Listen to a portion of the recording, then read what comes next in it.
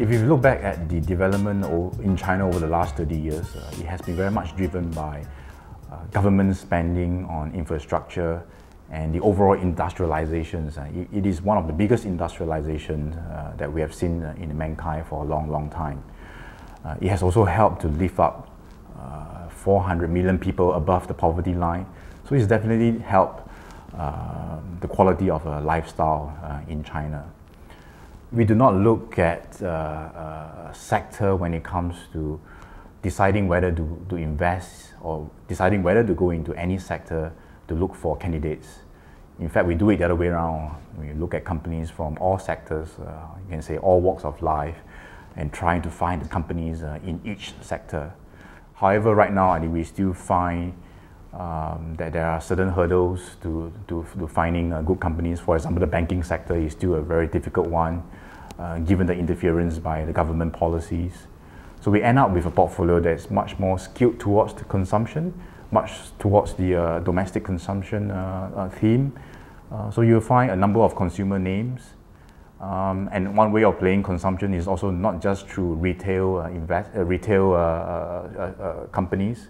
It could be through companies that are indirectly exposed to domestic consumption.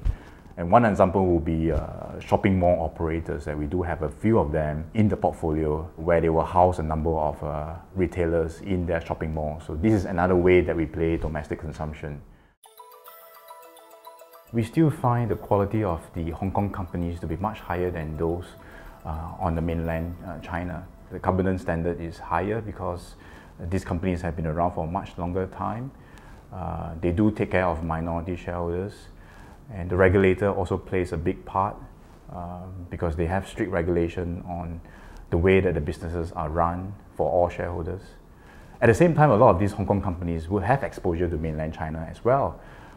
They do not just rely on Hong Kong businesses nowadays, given the maturity of the economy in Hong Kong. As with all emerging markets, China will face its growth bumps along the ways. What we see right now on a macroeconomic front is a potential risk with shadow banking, which has proliferated over the last 2 or 3 years.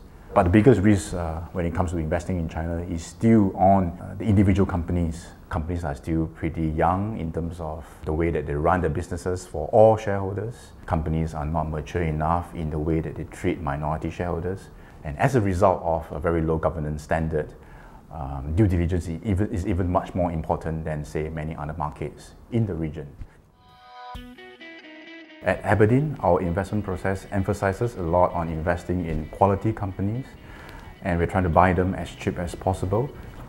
Last year alone, we did about 500 company visits. And from these company visits, we try to screen out the bad companies from the good ones. As a result, we try to have a very concentrated portfolio with just 30 to 40 names, and these are the companies that we feel are of the highest quality. At the end of the day, we are trying to protect investors from badly run companies, because this is what we feel is the highest risk when it comes to investing in China.